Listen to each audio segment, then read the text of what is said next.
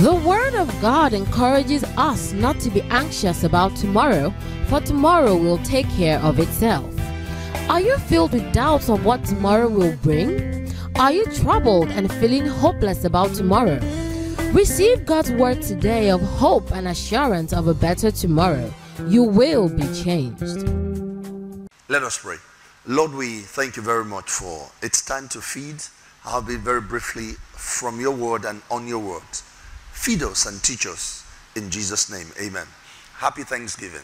Well, in North America, especially in the US, it's last Thursday of the month of November. That's Thanksgiving. In Canada, I think it's last Thursday of October. But here we are in our own dear country. Every day is a day of Thanksgiving. Those who are wise will always see the need to give thanks to God. Thanksgiving should be a part and a parcel of our daily lives, of our daily walk with God. The Bible says, be careful for nothing, but in everything by prayer and supplication with thanksgiving, let your requests be made known unto God. So thanksgiving is what we live by, is what we show forth every single day of our lives. Thanksgiving is what the Lord expects of us because of his goodness unto us. Let me read some portions of scriptures unto us, because this season is the season of giving thanks to God.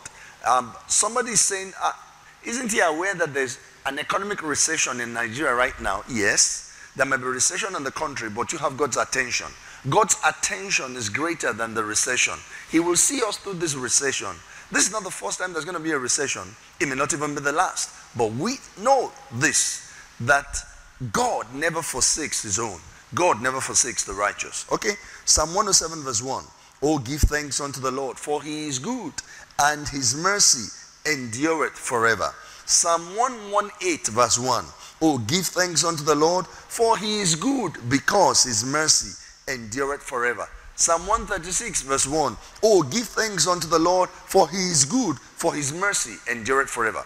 Now the Bible says, in the mouth of 2 or 3 witnesses, let every matter be established. We've seen 3 places where it says, give thanks. Oh, give thanks. It's the commandment. Oh, give thanks unto the Lord. Why? For he is good. He is flawless. He is kind.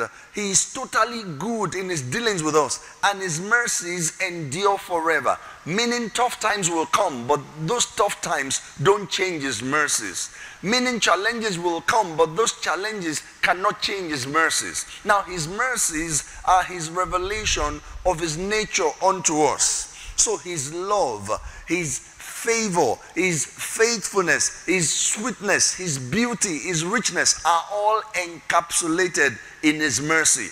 The fact that he's the healer, he's the provider, he's the deliverer, he's our helper, they are all rooted in the fact that his mercies endure forever. Now, if his mercies endure forever, his healings endure forever, his preservation endures forever, his provision endures forever. In other words, all those things are ours forever.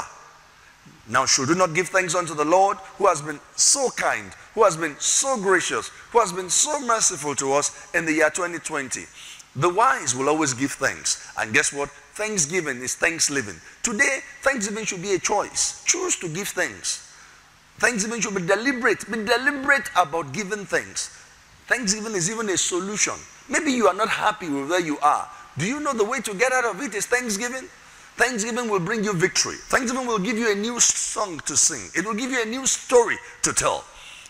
Join us tomorrow for Thanksgiving. We do it once a year in our church for the whole church, and you will be blessed and you will be glad. God bless you. See you. Bye-bye. We believe you have been blessed. Join us at 9 a.m. tomorrow at Vine Branch Church, Queen School Road, Apata GRA, for a life-changing experience in our glorious worship service. We are confident that with Jesus, your tomorrow will be better than today. Come down with us and we will do thee good. God bless you.